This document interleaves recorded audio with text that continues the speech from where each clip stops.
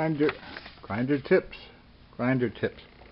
A lot of people ask about these things. I'm going to show something real quick. I have two.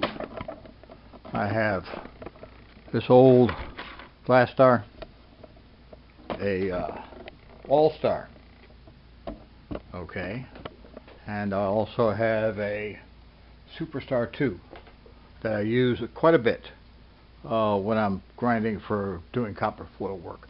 The nice thing, interesting thing about the grinders, the grinders came out sometime in the mid-70s, and it enabled people that didn't have a lot of skill to be able to do high quality or fairly good quality stained glass copper foil work.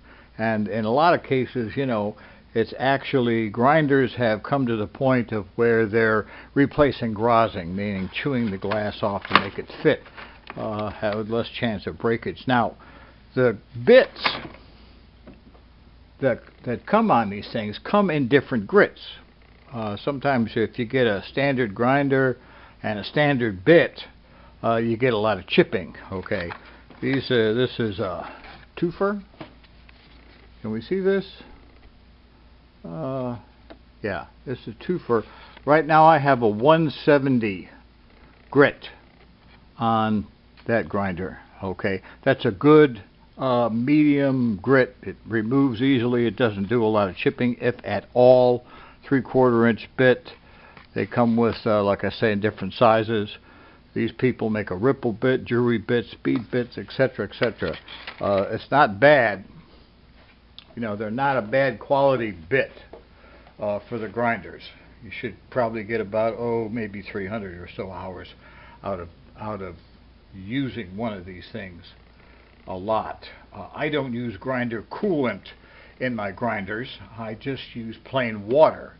I have found that over the years, like the grinder coolant is something that if you don't know any better, you go into a stained glass store and you're getting set up where you need to have this, you need to have this, you need to have this, and you really don't need to have that. It really doesn't do anything other than maybe put an extra coating of crap on the glass that you have to wash off in order to get the foil to stick. So it's really an extra thing. This is a second story work surface. And if you get a grinder like this, these things are indispensable. I'm going to do a close-up because I want you to see what you can do with a second story work surface. Okay, so hopefully this stays in frame, because when I'm doing specialty jobs like this little thing, you can see what I have to grind off of here. Okay, I've glued the pattern to the glass.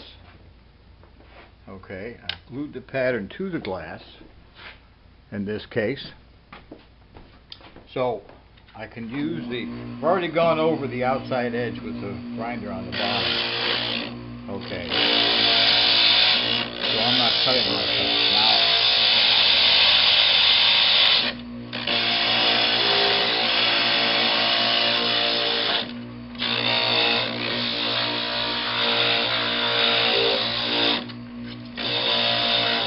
This is a specialty.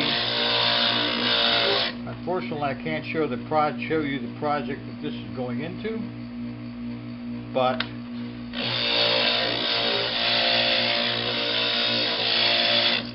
yeah, you can probably do cuts like that. Let's get a better frame here. Move the camera.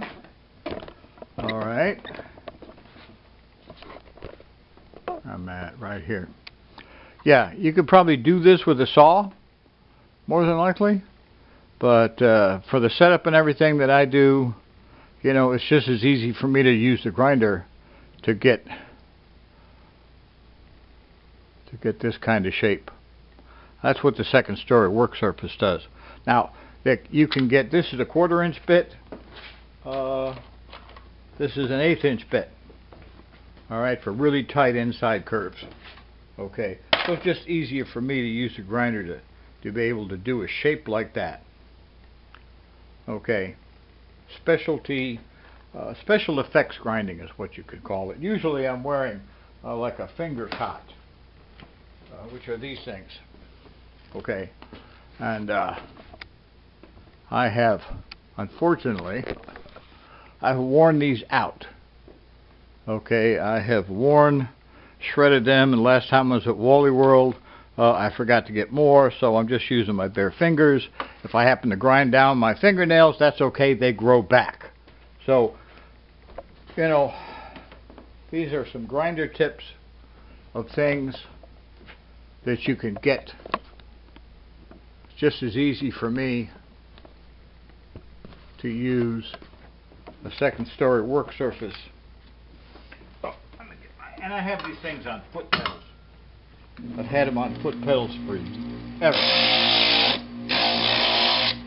Okay. Gotta make a little indentation like that. If I want a square edge, a square, I can do that.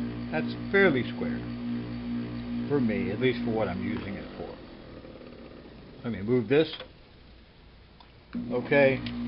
And I know a lot of people go, you know, my grinder's making a noise. Well, it's a grinder. It's going to be making noise. Sometimes, you know, you can wear out the bearings in your grinder by pushing so hard that it stops. You do that on a continuing basis, and eventually you wear out the bearings. Now, yeah, this is making a little noise. I think this one's probably about 10 years old. Okay, it's way out of warranty, but I try to make them last as long as I possibly can. So, thank you, God bless, and have a good day. Bye-bye.